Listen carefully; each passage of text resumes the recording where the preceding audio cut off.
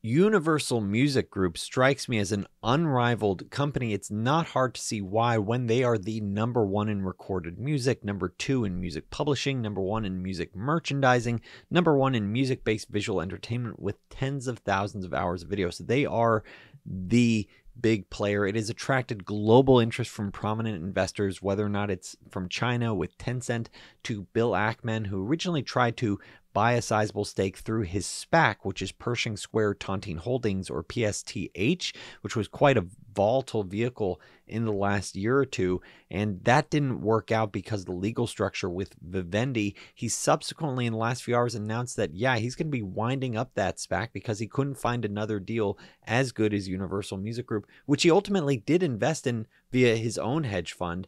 So the SPAC, the $4 billion raised, that's going back to investors. However, existing PSTH shareholders will be receiving some sort of warrant tied to the next vehicle that he's interested in. But going back to Universal, this is just an exceptional business. And you can see that they're winning when you could see, for example, the Spotify figures, 4 of the top 5 global artists. You can see, in YouTube, 8 of the top 10.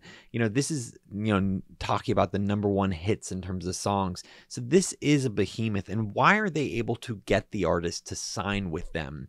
And the reason why is, number one, I'd argue, is because they are the biggest player. You can see they have around 30% market share. You see different figures, but around 30%. They are the top player, much bigger than Sony and Warner, which are the next two. The rest are usually viewed as much smaller independent players. Another reason why they're able to win the business of the artist is because it's viewed that they respect the artist. Here it is, a quote from Sting talking about how he felt more comfortable selling his body of work, his song catalog, because he felt like this home at Universal would be more valued and respected, but also because they're so big, they can help reach new audiences and help, effectively continue the sales and continue the listening of his music, because they'll be approaching a wider audience over time. I think another key aspect that sets Universal apart is having this sort of decentralized talent acquisition aspect where it's not just the Universal label.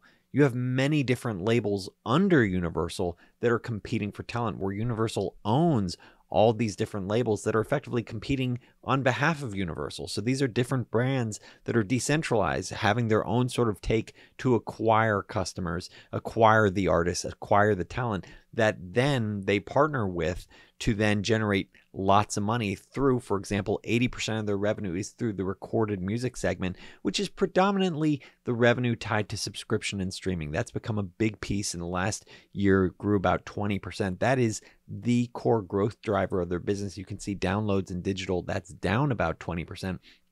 And you can see the vast majority of their revenue is now tied to the subscription and streaming. So this is 80% of their business, of which the vast majority of that 80% is subscription and streaming. That said, they do have these other core aspects like music publishing, which is effectively licensing out the music rights to, let's say, TV shows or movies, or merchandising. And that's a big key aspect. When you say, hey, we're the number one player, we can help you not only reach bigger audiences, but we can also help you monetize in ways that, let's say, some smaller independents won't be able to do, because we have this global base where it's easier to merchandise. It's easier to get your song into that TV show. And so when you look at this, clearly an exceptional business, the question is, what's the right price for Universal Music Group? First of all, big thank you to Jake, who ordered this video. You can now order one too. If you have a priority video request, see the link in the description of this video if you're interested in having an unrivaled video made here on YouTube. So thinking about the value for Universal Music Group, first, it's important to understand this has been a bumpy ride for the US music industry, where you can see it peaked previously around 2000, subsequently declined about 50% because of digital piracy issues. You had that whole Napster thing, but now only in the last few years, you're starting to see that growth from streaming, and that's also growing their own business. Looking at Universal Music's streaming business, you see streaming and publishing a little under 60% a few years ago. Now it's closer to 70%. And not only is it helping them grow their business, but not only growing their top line, but it's also going to help them expand their profitability. This streaming business, this much higher margin business. So they're outlook, as they discussed in their investment meeting last year, is saying, hey, we're expecting high single-digit revenue growth. We're expecting EBITDA profit margins in the mid-20s over time, and they're expecting to pay out about 50% of their profits as dividends, which is nice to hear. Hey, shareholders, you're going to be getting a reward. You're going to get it rewarded with this growth in this business. And it's also worth understanding this is a global business. Yes, it does trade on the Euronext Amsterdam exchange, trading under UMG. It's in euros. That said, there are some ADRs, US ADRs that trade, but it's most liquid, in euros. But it is very much a global business. You can see the vast majority is North America, but they do have a European business, but they also have Asia, Latin America, rest of the world. So it's not just a European business. This is very much a global business with artists around the world, best-selling artists around the world. And also, I think a key sort of kicker that you get as a shareholder now is that if you think this type of business will be very stable over time, which I think it could be, I'm very curious to see how streaming sort of plays out through the full market cycle. I think it should hold up. But generally, looking at this is 1.2 times net debt. For a perceived to be very stable business, you could, if you wanted to be more aggressive, you could lever that up to 2 to 3 times, which that means they're either, let's say, borrowing money to buy or invest in new catalogs, or they could be returning that capital to shareholders via buybacks or dividends. So there's a lot of potential there for shareholders that I think someone like Bill Ackman might push for, especially now that he's on the board. That said, their cash flow isn't always smooth. You can see, for years, their operating cash flow actually declined, partly because they were making some very lumpy content investments, making these investments in catalogs, making these agreements saying, hey, we will pay, we want to sign up these artists. And it's not going to be linear. You could see some years it's going to be much higher than others. And so one should expect over time it should be going up, but it will still be lumpy. Now, another key question I want to think about with this business is thinking about that market share. I did call out how, Universal Music is the top player, around 30% market share, but you could see with the filings for both Sony Music Group as well as Warner Music, and it's also been talked about that the independents as well, these have largely been actually taking share over time, particularly Sony Music Group, where they were the fastest growing major, label, music producer. And so you look at this and you're saying, well, wait a second, even if Universal is the biggest, if Sony's growing faster, should that be viewed as a concern? Saying, hey, are they not actually unrivaled? Is Sony doing something special? And I don't have a good answer for that. So I'd want to just sort of watch that to figure out, like, why is that happening? Now, Universal's still much, much bigger, but it's something I'd want to watch out for. And it's also worth calling out, like, look, for years, the major labels had been losing market share to the independents. Now, most recently, they didn't. So I'd want to understand that dynamic in greater detail. Why is it that they lost share in the past, and will Universal continue to, let's say, hold their share or grow their share in the future? That's definitely something I want to focus on going forward if I were to be a Universal shareholder, saying, hey, how are you growing, let's say, relative to your competitors? How do I think about the valuation and the return potential from here? Here's a hypothetical valuation framework. Of course, stock price can go way higher, way lower. It all depends on sentiment and execution when I'm looking at this. So currently around 38 billion euro business, that's how it's valued. Looking at where this goes, they are seeing a little bit of an uptick in their revenue growth, partly just given the fact that it's reported in euros and the euro has been weakening significantly against, let's say, a global basket of currencies. So that might actually be a tailwind, if you hedge out, let's say, your euro risk in terms of just thinking about what the growth rate is. So looking at this business, where do their margins? They're not quite at this margin level yet. I talked about the mid-20s EBITDA. So you need to adjust that for the fact that that includes, let's say, depreciation and amortization, amortizing their content of library. And so that means on an operating income basis, it might be, let's say, in the high teens to low 20s, maybe around there. They're not quite there yet. They're closer to around 16% now. So that's what I'm sort of penciling out for their operating margins, long term.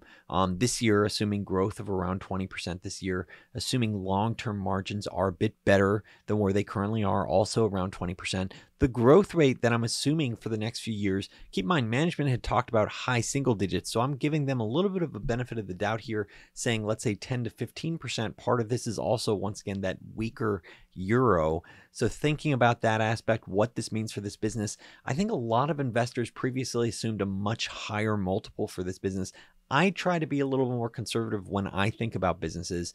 And keep in mind, none of this is financial advice. This is just how I'm thinking about it. But thinking 5 years out, what will investors be willing to pay for this? I'm saying 20 to 25 times. Now, this is like a toll booth on music. So maybe you might think that it should really be, let's say, 25 to 35 times. That would, warrant a much higher return if you were to assume, that input in terms of what that end multiple would be 5 years from now. I personally try to be more conservative looking at this. And so looking at this various different range of assumptions, we're assuming just slight margin improvement from where they currently are, around 10% growth going forward, which is in line effectively with what management's talking about, and assuming a 20 times earnings multiple, which does assume some, effectively multiple compression, saying, hey, sentiment gets worse for this business over time. Then you're effectively penciling out between, price action plus, underlying cash getting returned to shareholders, probably a low single digit potential return. But if you factor in, maybe you get a better multiple, maybe you're able to get better growth, maybe you're able to get better profitability, this streaming mix does result in much higher profitability, then maybe you're talking about, let's say, 100% plus return, maybe 100, 150% return. And a lot just depends on what do you think is that right multiple for this business, 5 years out, and how do you think folks will think about this? I think this is a long enduring asset. I think this is really valuable business. The question is, what's the right multiple to pay? I think I'd be more attracted closer to 15 euros a share, but maybe that's too conservative. I'm still thinking about it. And so, look, I think overall, looking at Universal Music Group, this is a very compelling asset. I can certainly understand why a lot of folks like Bill Ackman would make a purchase at slightly lower valuations. He bought it around 33 billion euro valuation versus the 38 billion, valuation now. And so I think when he looked at that, he's saying, hey, if you're able to get a continued high multiple environment in the future, maybe he can, break even at worst case scenario and make a lot of money in the upside scenario. And so I could definitely understand that thought process, looking at it. I'm looking at it now saying, yeah, you're effectively low single digits to a potentially high teens potential return if they execute in the years ahead. They're able to continue getting, margin expansion. And there's also that added lever that I didn't consider with the hypothetical framework of, could they, let's say, start borrowing more money, buy back shares? Could that make it more compelling? I'm not quite there at the current price. I would want to see it a bit lower, maybe, 20% lower price before I'd get, super excited about, hey, I really want to, at 20% lower, and I would get more intrigued personally. But that's my own personal investment journey where, regular unrivaled investing, unrivaled investing subscribers know I like to find those sort of asymmetric bets where I'm like, hey, I'm looking for 200 to 300% upside over time, or 500% upside if I'm taking more risk. And so I'm not quite seeing that here. And I also, I'm mindful of where we are in the capital market cycle where things are tightening. So I want even more return, for the capital I deploy. So if you enjoyed this video, please make a point of hitting that thumbs up, hit that subscribe button, and thank you so much for watching Unrivaled Investing.